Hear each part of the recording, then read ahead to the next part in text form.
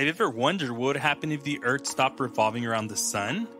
The Earth revolves around the sun at a speed of 67,000 miles per hour. If the Earth suddenly slams the brakes, the inertia would be so great that everything would either be destroyed or flung out of the Earth. But if the Earth gradually slowed down and stopped, it would have only 2 months before getting cooked into an omelet by the sun.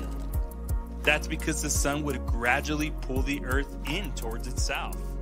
At first, the change in global temperature would be barely noticeable, increasing less than a degree Celsius.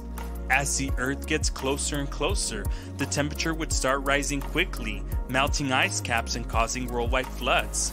As the sun gets closer, the heat and UV radiation would be so strong that it would be impossible to stay outdoors longer than 15 minutes.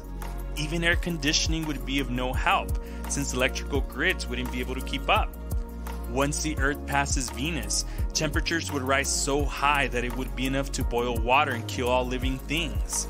On day 60, the Earth would pass by Mercury, and 5 days after that, it would be close enough to the sun where the gravitational pull would stretch the Earth into an oval shape, cracking it open like an egg.